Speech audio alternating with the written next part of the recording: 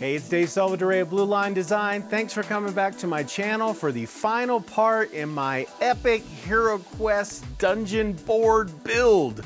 Today I'm going to be sharing with you how I made those LED torchlight pillars. I learned how to make these little LED pillars from Tabletop WitchCRAFT. I'll have a link in the description to his channel. Today I'm going to share with you how I made them, so let's get right into it. In this video, I'm going to make a pair of these torchlight pillars. There's a plug-in LED torch. The battery is hidden on the inside of the pillar and kept together by magnets, and the torch will plug right in there. And I'm going to show you how to make these for yourself. I'm going to be using XPS foam again, more of the screws. I'm going to be using these heat shrink tubes, these little batteries. I ordered the candlelight flickering diodes. I'm going to use green stuff to sculpt the torches. I'm going to use these tiny gems for rivets, this 3D textured roller for the pillar stones, and I bought the smallest washers that I could get for the torches. We're going to start with making the LED torches. I test to make sure the LEDs are working. You're going to see me repeatedly do that through the building process.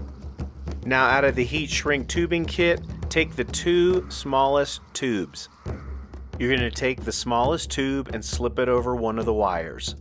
Then carefully with a lighter, you're going to shrink the tube around the wire. Be careful when you do this not to do it too much, or the heat will burn out the bulb. You then want to measure and cut the next biggest size tube so that it fits over both of the wires, and then carefully heat shrink that on as well. And I tested to make sure I didn't burn out the bulb. I slightly bent the wires in a shape similar to this so that it would stick out from the pillar and also that it would clamp down over the battery better.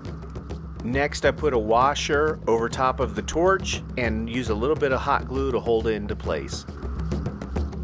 I then mixed up a small blob of the green stuff so that I could create the little wall mount at the base of the torch. I wrapped a small strip of it around the washer and pressed it into place using a sculpting tool.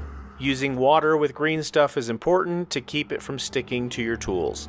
Once I had a good shape in place, I then took some of these small gems and pressed them into the green stuff to create rivets for the wall mount. I stuck those in some foam to dry, and now I can start working on the pillar. I made the top of the pillar and the base of the pillar 1.5 inch wide by 1 1/4 so that they could overlap the tiles, but not so much that it would get in the way of gameplay. I cut out all the squares needed to make the pillars and the bases. I wanted to make the tops of the pillars look interesting, so I gave it a stepped look by cutting the top part in half and making one part of it a little bit smaller. Now, don't get too crazy with trying to make everything perfect. This is one of those things that the imperfection of it is what makes it look cool, because it looks like it was handmade.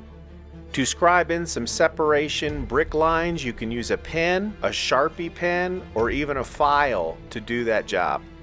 Then I used my project knife to quickly bevel some of the edges. Then, using a piece of balled up tin foil, I rolled in some stone texture.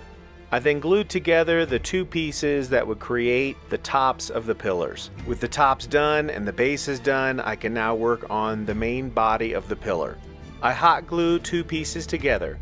I bevel them, texture them, then use my 3D printed texture roller to press in some big block texture into the pillars.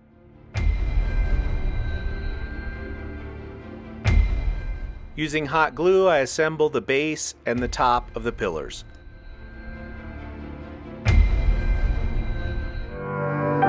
For one of the pillars, I thought I'd give it a little more personality by breaking off a chunk of the corner, as if there was some battle in the dungeon and something flew into it and smashed it, or I don't know, fireball, I don't know. I hot glued some gravel to the base to show some of the debris that had fallen down during the battle. To make the battery compartment, I use a circle template to draw in a circle as a guide and then carve it out carefully using an X-Acto knife. I then use a sculpting tool to dig out the foam to make a little compartment for the battery to sit in. I carve out a small notch that the wires of the torch will go through. I then drill in a screw that the magnet will be attached to hold the battery in. And if you saw part 1 of the build, this is the same principle as using the magnets to screw method for the walls to the floor.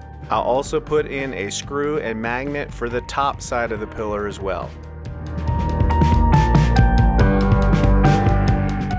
Using the same template that I had from the build of the previous video, I marked out the holes and drilled in the screws so that the pillars can be magnetized to the base. Now to make the flame. What you do is you take some hot glue, and there is no science to this, but you take hot glue and you carefully begin to wick out a flame. I used water on my fingers to actually form it. You can use the tip of the hot glue gun to add some flame effects. This is just something you're gonna have to play with to make it look good, and you can have a lot of fun with this. I also used the lighter to kind of melt the surface of it to bring the gloss back as well.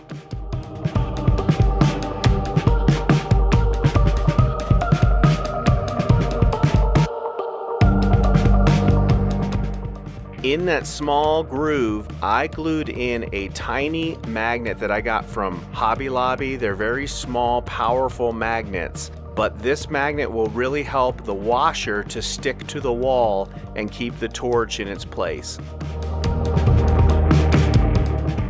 With the pillars now totally completed in their construction, I can move on to painting. I'm not going to go through the entire painting process again. It's the same one that I used in the part 2 video where I painted the walls. On all the pieces I did a base coat, dry brushing, grunge and wash, some stone work, some highlights, and of course some moss. Now with your completed pillars, you can add some ambient torch light wherever you want.